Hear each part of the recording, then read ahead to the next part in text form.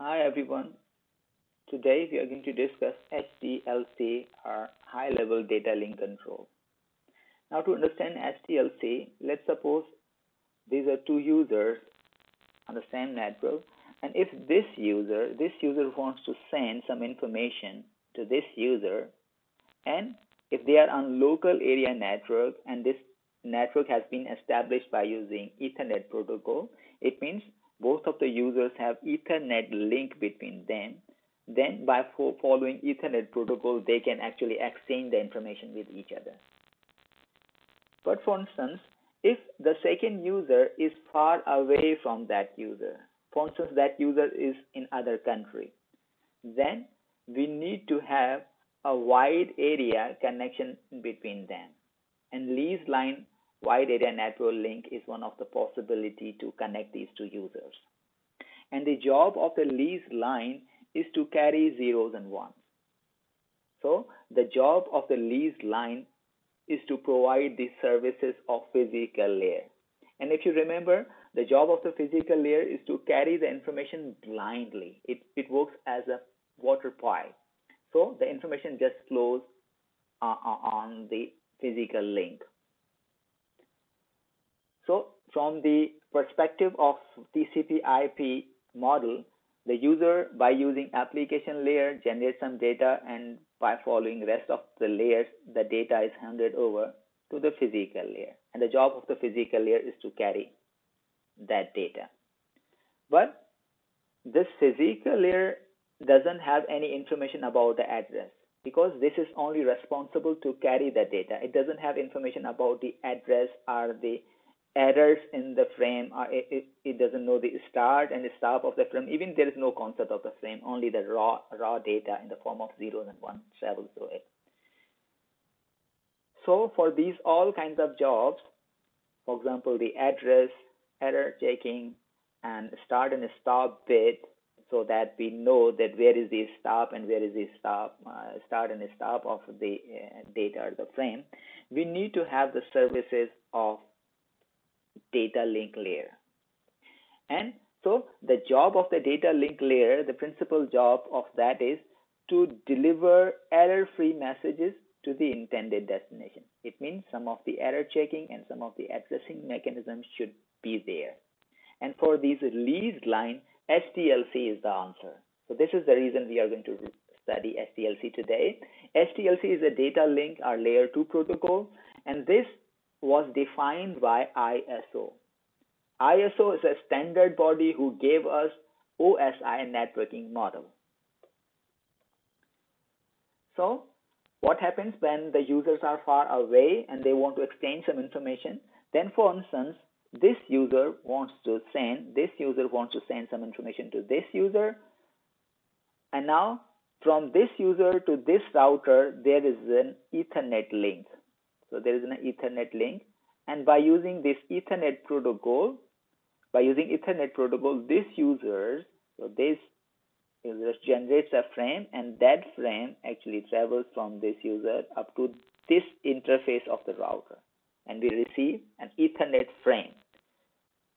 So you can see Ethernet header and Ethernet trailer means we have received Ethernet frame at this interface of router, and the router will decapsulate this frame. Decapsulate means it will remove the header and trailer from that frame.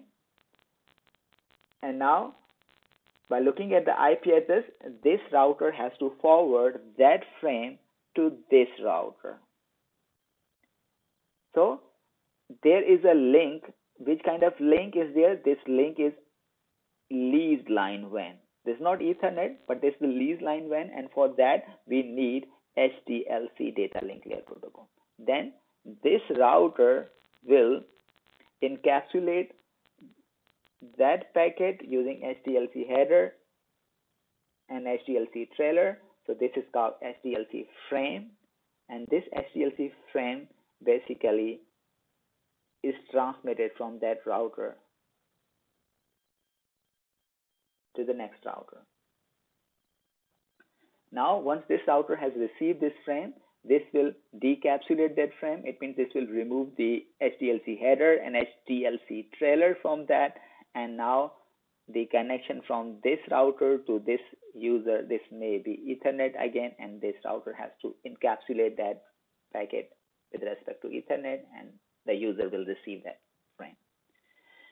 Now we have to discuss that what is in this HDLC header and HDLC trailer, which is going to help us transmit our data using these leased lines. So first of all, we are going to discuss the HDLC frame format given by ISO, that is known as standard HDLC frame. In this standard HDLC frame, we also have HDLC header and HDLC trailer, and we also have the data for sure.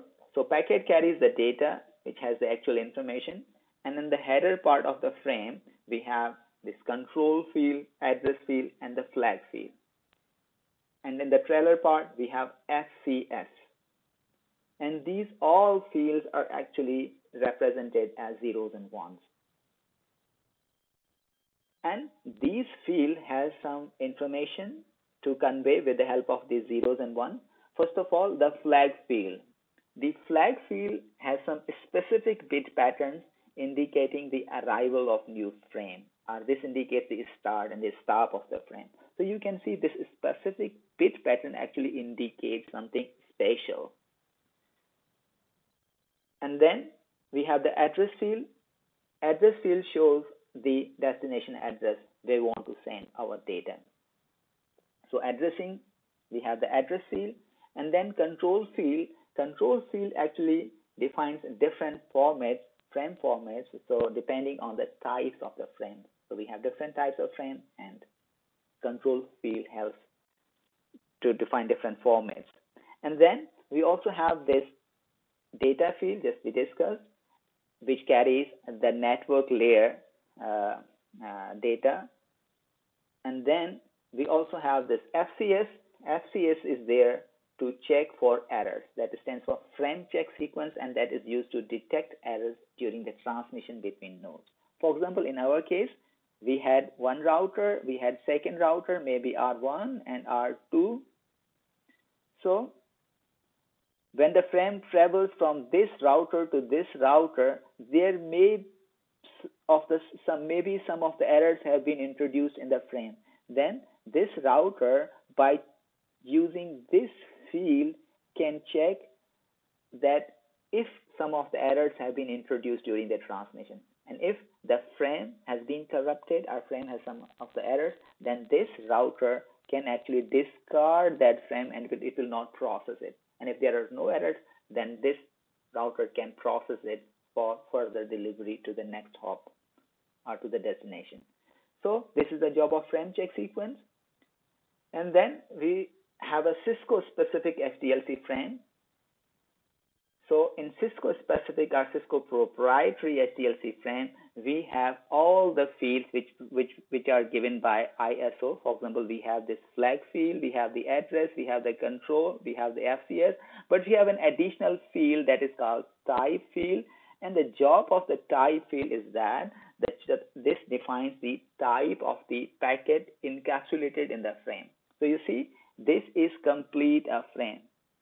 This is a complete frame, but within this part, we have the network layer information. So we are carrying the data which is given to us by network layer, but which network layer protocol has given us this data? This is defined by the type field, and this type field is introduced by Cisco, and this is called Cisco HDLC frame. So ISO standard HDLC does not have a type field, but Cisco standard does have a type field in it. After discussing these HDLC frames, let us discuss some of the characteristics of HDLC protocol. First of the characteristics is that HDLC is a bit-oriented protocol. It means the control information is carried by using bits. But in some of the protocols, they use bytes or characters. It means 8 bytes are used to convey the control information.